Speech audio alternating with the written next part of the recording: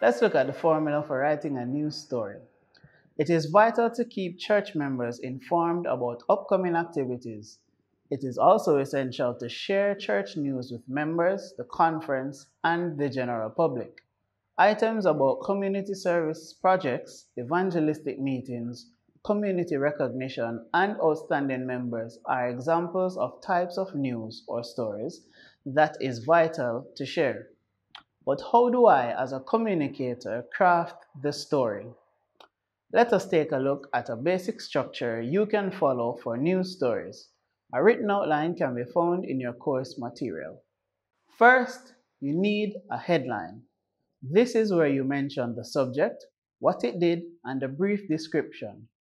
An example of a headline would be Social Worker of the Year Award given to Seventh-day Adventists. This headline shows the subject, Social Worker of the Year, the action, given an award, and a brief description, Social Worker of the Year is a Seventh-day Adventist member. In the end, ensure your headline tells exactly what is to come in the story. Next, we have the lead. For the lead, this is your introduction. Here you will talk about the who, the what, the when, the where, and in a few cases, the how. This paragraph should briefly capture the key details of your story. Our example for a lead will look something like this. The Department of Children and Family Services recently held its DCF Awards recognition dinner at Pedro St. James.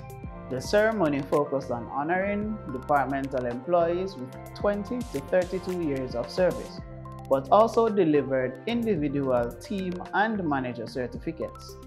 The night culminated with the presentation of the inaugural Social Worker of the Year Joyce Hilton Award.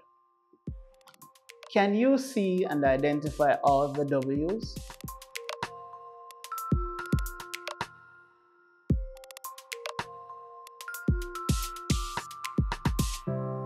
Good, because that is what your lead will look like. If a person never makes it past this paragraph, they should have a pretty good idea of what the story is. Next up is a quick background or context. This shows why the story matters to the readers and gives you the opportunity to elaborate on the details in the lead. Continuing with our running example, this matters because Mrs. Tempora Wesley, a member of the Seventh-day Adventist Church in Georgetown, was presented the inaugural Joyce Hilton Award. Next on the outline is a quote, and this can come from the leader or organizer of an event, the subject of the story, your pastor, guest presenter, or audience member. For example, this is what was said by Mrs. Wesley upon receiving her award. It is a high honor to receive the first ever Social Worker of the Year award.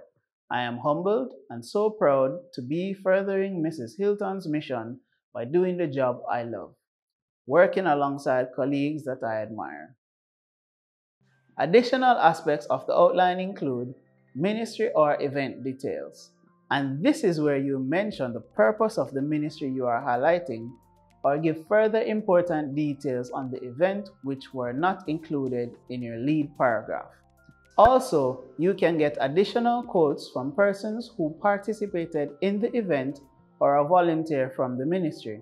This can highlight why they are involved in the ministry or what was the benefit for a community member which attended your event. Last, but by no means the least, the wrap-up. This is your concluding paragraph, which brings the story to a close. Don't be afraid to include upcoming events related to your subject or use this conclusion to invite readers to your church. We've come to the end of this section, the story and the process. I'll see you in the next.